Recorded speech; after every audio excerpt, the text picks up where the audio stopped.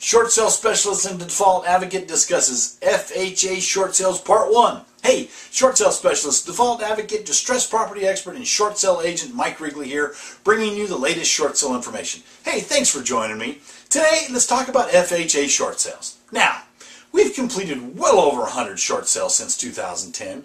We've cleared first, second, even third liens on a property.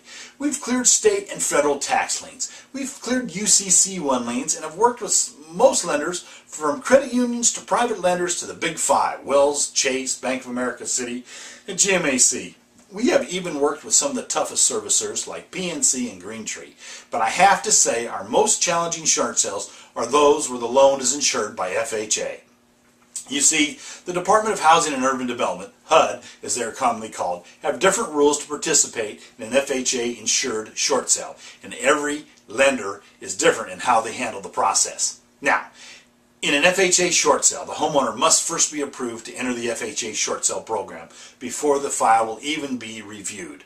The interviewer may suggest a loan modification is a better route and steer the file in that direction. Frustrating, because we got to get it out of that before we get to short sale. Once approved for the FHA short sale program, the financials will be further reviewed and a value for the property established. If all checks out, FHA will agree to what is referred to as an ATP, or authorization to participate. The ATP will dictate the terms of the short sale and what the minimum they will accept in the short sale. With the ATP in hand, if there is already an offer, the servicer will then review the offer, and if it meets all requirements, approve the short sale. Typically, the process should only take 60 to 90 days, but our experience is it can and usually does take far longer. It's going to greatly depend on not only who the servicer is, but the specific negotiator as much as anything else. It's crazy, but it's true. Now, next time we're going to talk about specific requirements for an FHA short sale. Now, is a short sale right for you? Give me a call. I may be able to keep you in your home without going the short sale route.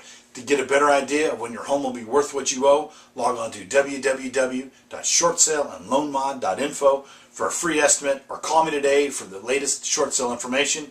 You'll call me today, you'll sleep better tonight, and you'll be glad you did, and I'll look forward to hearing from you.